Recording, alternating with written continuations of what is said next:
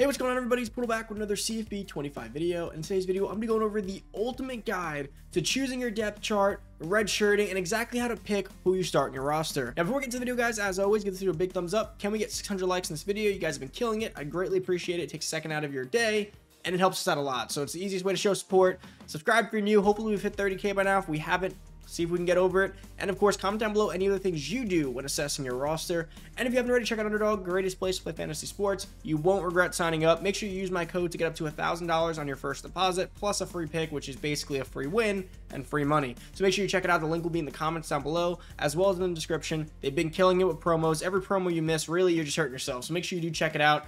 But let's get into it. So guys, I get questions literally every single day. Feels like per hour of, should I start X player or B player? Should I redshirt this guy or that guy? Screenshots of two guys. Who would you start? This new recruit came in, so I figured let me make a video going over everything that goes through my mind when assessing my roster. And I'm actually going to use my online league, the one that I play in with my main team, so you can get an idea for my exact thought process behind each. So make sure you stay tuned. I'm going to go through almost position by position and break down my strategies to an extent of how I made my depth chart decisions and go through it.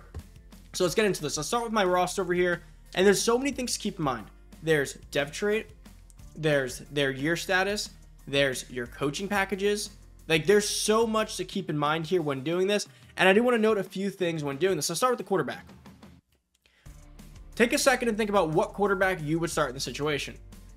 For me, the obvious answer was Joey Coker. Now, you might be wondering why. So here's the thing. I do want to preface this by saying I've come to a pretty stern conclusion on redshirting. You want to redshirt every single player that comes on your roster, unless you quite literally have no one there. Like, you bring in a 5-star quarterback on a 3-star team and he's an 82 overall and your next quarterback's a 71, start him. But if the guy is a freshman and he's not your far and away best starter, basically redshirt them regardless of their dev trait. Now, the difference is, people might say, what if they're elite dev? Now, here's where Coker's example comes into example. So Hashim Ekuban, this has been my 4-year starter, basically. He's been an elite quarterback, been playing great, has great stats, but Jared Coker had to take the start. Now, why is that? When looking at a quarterback, I look at a few things. Their potential, the year they're in, and can they get drafted? Keep that in mind. I have learned through playing this game, the biggest way to upgrade your players is really having players drafted ahead of them. When players get drafted, I feel like that entire depth chart below them gets a big boost as if they had learned from that guy. So you'll notice on teams, have you ever wondered, like teams like Georgia, they have so many draftable players in the first 2 years from their regular roster. You'll notice that all players recruited in those first 2 years get major boosts. By year 3, they're like 87, 90s without playing. That's because they have these crazy high 90 overalls getting drafted first round. So you want to keep a few things in mind. So for me, what I take away from here is Hashim's going to be a first rounder as a 91 overall, maybe a second. He's going to give a big boost to my quarterbacks, but he is a senior. So when looking at whether or not I should start the senior, take a look at this. He's capped. He's fully capped. Anything I earn this year XP-wise will not benefit him. His physicals, his abilities. When you look at all those things, you have to take a note that he's a senior with all caps, so he has no future. This is his last year, so basically you'd be starting him just to try to win. But when you compare the guy behind him, his abilities are this close. Their abilities are super close, which means that the stat-wise, they're pretty close too. I know he's a 91 overall, but stat-wise, you'll look through and notice the accuracies, they're not too far apart. So basically, you're choosing, do you start the higher overall or the higher ceiling? When you click on the quarterback, Joey Coker, you'll notice a few things. He has star dev. He's basically uncapped, and he is a great dev, right? And he's a freshman, a redshirt freshman. So in my opinion, in most situations, you should redshirt star and elite guys, but once their redshirt freshman season starts, especially on like a quarterback, you kind of want to get them in the lineup. Reason being is, when you have an uncapped quarterback like that, he can literally become the face of the league in like 2 seasons if you actually play with him. When you're uncapped, max accuracy, max throw power, max speed, a guy like that you need on the field, because now if you give him another season of just sitting behind, he'll get the boost from the draft, but that's about it. He's not going to upgrade much more. So it is super important to get these players in your lineup as quickly as possible in certain situations. So for me, if Hashim was like an 88 and I needed like one more season to get him to like a 92 to get him drafted in the first round, I'm probably playing him. But I know he's going to be drafted high because of his overall. I know he's there already. I know the abilities are close and tight, so I'm starting the guy with a much higher ceiling and keeping it moving. Now, it's not always the case. For instance, this guy right here, Newton, I wouldn't start him. I don't think his abilities are close enough. He has far more bronzes and far less good mentals. See, Joey has a lot of good mentals, better than this guy, and close enough on the silvers. So that's one example of why I would start him over him. But if I had another guy like Newton, I don't think he's close enough, stat-wise, speed-wise, everything else-wise. And if you look at his trait, that's with him still having star. But if you look at his caps, they're not as good as Coker's. His power's maxed, his accuracy has 1 cap, and his quickness is already capped. So I don't feel the need to start him. This is a guy that I think can just sit there, and in year 3 or 4 as a senior, if he just pops around like, oh, hey, look, he's a 90 overall. I can start him now. Same situation. Now here is an interesting one. Halfback. So I have 2 elite dev halfbacks that are basically uncapped.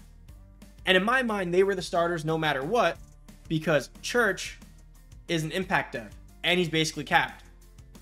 But when you look a little bit deeper, there's some things that running backs just absolutely need for me. So his COD is above a 90, right? If you look at him, his COD is a 92. If a halfback doesn't have above 90 COD, they can't really get those quick speed boost type cuts. That's what I've noticed at least. So for me, a lot of halfbacks year 1 really aren't startable. So that's a position where it changes. Like halfbacks to me aren't really that startable until they get that plus 90 COD, unless they're a power back. But I'm talking about elusive and receiving backs here. But for me, that's too low. And thus, Church is also an 87. He could probably get to like 90, 91. So I want to actually give him 1 more season to be draftable at a higher round so that these guys can get their big boost. And if you look under coaching packages, there are packages to increase this XP for being drafted in the first 3 rounds, etc. So make sure you do check that out. But for me, this is a guy that I think needs 1 more season to be draftable at a higher level. And these are guys that I think need 1 more round of XP boost before they're startable. Wide receiver. Now, wide receiver is an interesting one. This is a position where I don't try to get my elites in right away for a simple reason. So Josh Carlos is an elite freshman, 86 overall as a redshirt, elite dev, uncapped basically. This guy's going to be an absolute stud. But there is something when I look at wide receivers that is make or break. It's a deal breaker, and that's route running. Route running is so important in both offline and online leagues for a few reasons. Route running basically allows you to call the plays you want and throw timing routes. When they have bad route running, it leads to a lot of errors that aren't your fault.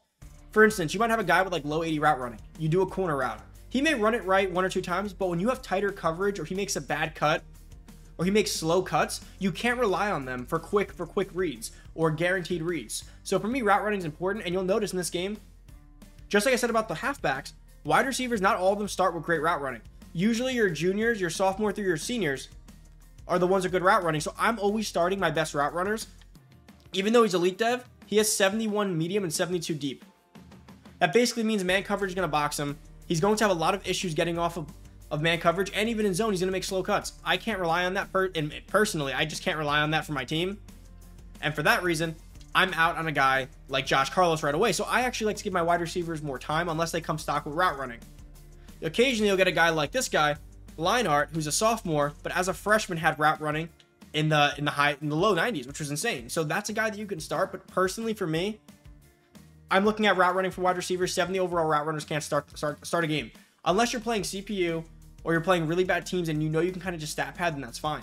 Not much to say here. Follow the same other strategies of, redshirt freshman, start who you can. But honestly, I don't find tight ends to be super OP in this game from a recruiting standpoint. They need some time to develop. I typically just start my best one or my fastest one. But tight end's not something I've really had too much experience and exposure to. Go offensive lineman. This is a position where forget if you have elite dev, forget if you have star. You start the best available always, because when they get that draft boost, they will go ahead and give your backup lineman a big boost. You notice that your backup linemen always finally become startable right when your best guys get drafted. It's always the same pattern. I start the best ones because line's not one that you can stat pad. You can't start a quarterback and get 8 touchdowns with him. You can't exactly stat pad a lineman, and honestly, it's going to make it much harder to play the game if you start a 75 overall freshman with elite dev because he has good abilities and you're like, oh, I want to build him. Linemen, start the best guys always, redshirt the rest. Make them wait their turn. It's kind of like that in real life. It's like linemen always wait their turn. That's the best way. They need experience. You can't start a low 80s freshman because he has 79 pass blocking and 60 run blocking. You just can't do that. It's not going to work. It's going to make it very tough to play the game in a game where line is very important. So that's how I recommend following other line. Ends are a little bit different, although always redshirt them. But honestly, like a guy like this, who I really love, is Ramsey. a lot of these linemen that you can get, like the elite ones, start with platinum quick jump or gold quick jump. These are guys that I want on the field the moment after the redshirt season.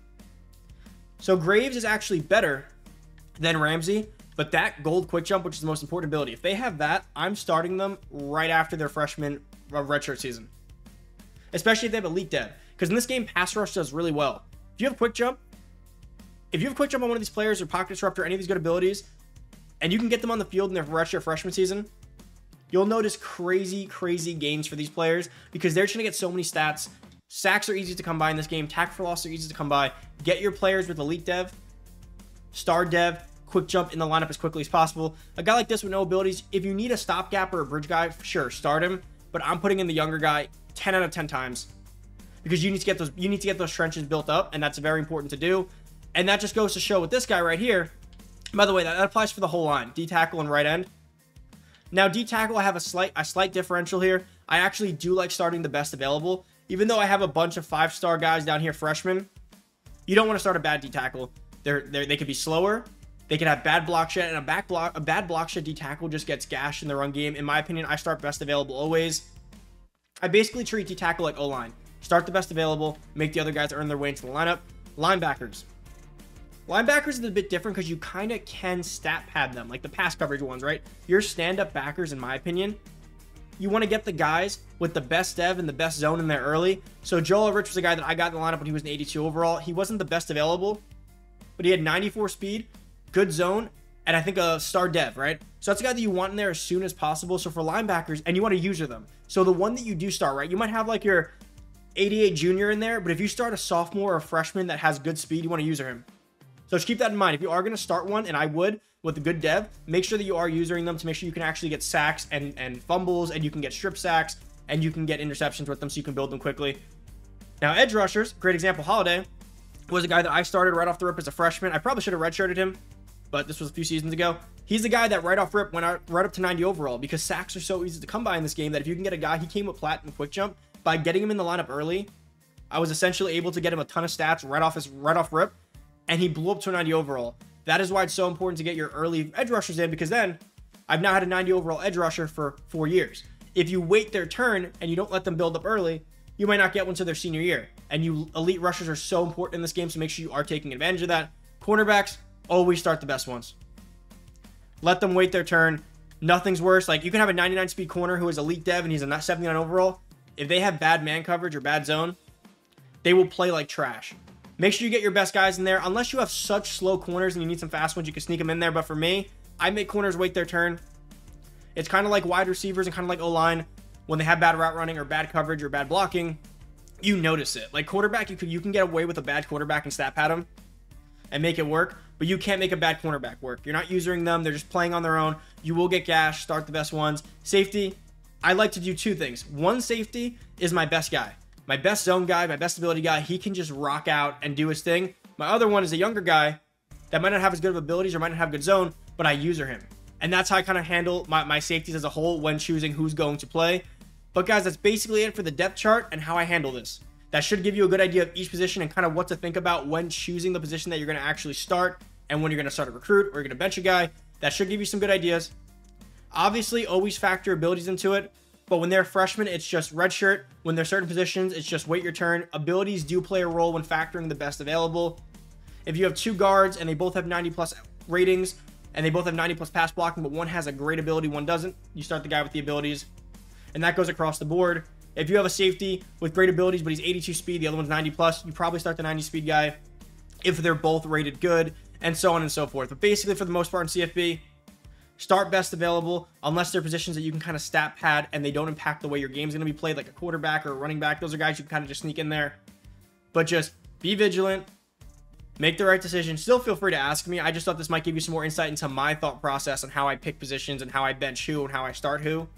But there's really only a few positions that I think you should force freshman guys into or redshirt freshman guys into. The rest should all wait their turn just for the sake of the draft boost. And just one last example here of how important the draft boost is. When you start a guy early like Ramsey for 4 years, he hasn't gotten a draft boost because I had no good end above him.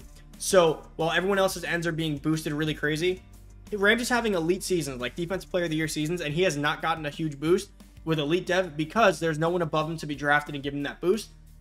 So keep that in mind when starting a freshman and not starting, let's say, like I said, the quarterback position right here. This one works because if I start Coker, I know Hashim's about to be drafted and Coker will get that boost. But if I had no quarterback that was going to be drafted and I started Coker at an 81, it would take way longer because I have no one to be drafted. So in some cases, you may hurt a player by starting them too early because you should have just built the guy above them, like Church right here. Venable will take a while to grow, but if I start Church one more year, give Venable his red shirt, get Church drafted, then I get that big boost, and now I'm off to the races, and it pretty much gets him up to speed. But guys, that's about it. I hope you guys did enjoy. If you have any questions, feel free to hit me up on Twitter, comment down below. Thanks so much for watching. Give this video a big thumbs up, 600 likes if possible. Make sure to check out Underdog. Link will be down below in the description and in the comments. Thank you. I'm out. Peace.